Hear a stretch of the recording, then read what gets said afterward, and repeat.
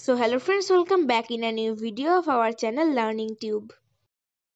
In this video we are going to discuss about today we are going to solve SOFNSO class 5, the paper of 2020 to 2021. We are going to solve the first section, which is logical reasoning. Means there are total 10 questions. So let's start the video.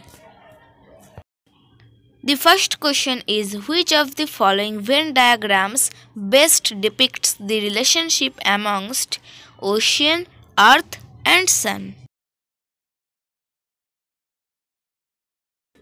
The correct answer is option A.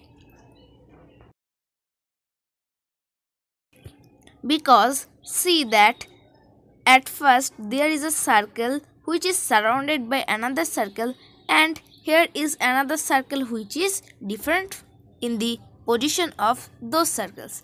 Means here at the first position the smaller circle is ocean and the bigger is earth, and the other circle is sun.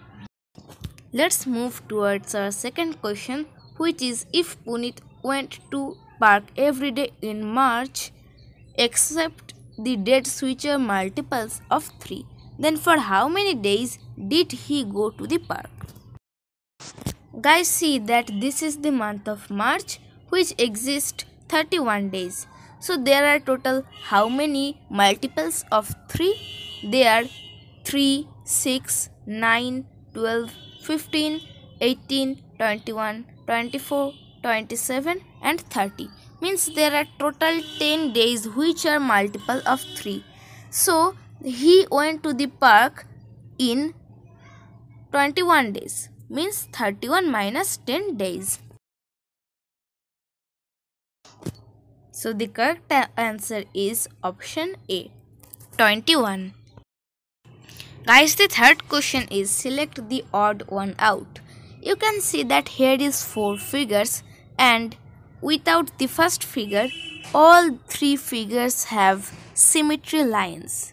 If we cut these figures by a straight lines, then they are divided into 2 equal parts. So they are called the symmetry.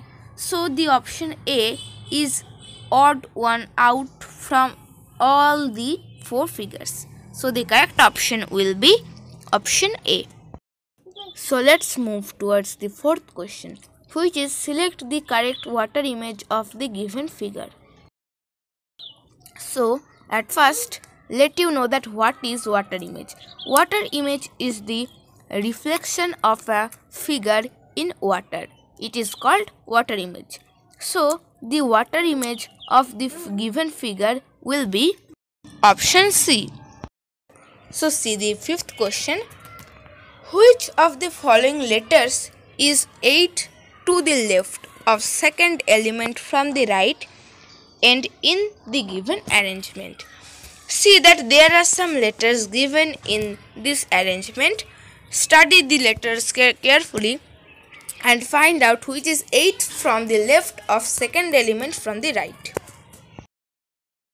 The second element from the right end is Y, and the letter which is 8 to the left of second element is Q. So the correct answer is option A, Q.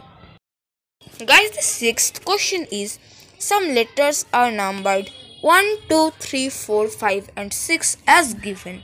Arrange the letters to form a meaningful English word and select the correct option. Guys, the meaningful English word is ticket. T-I-C-K-E-T.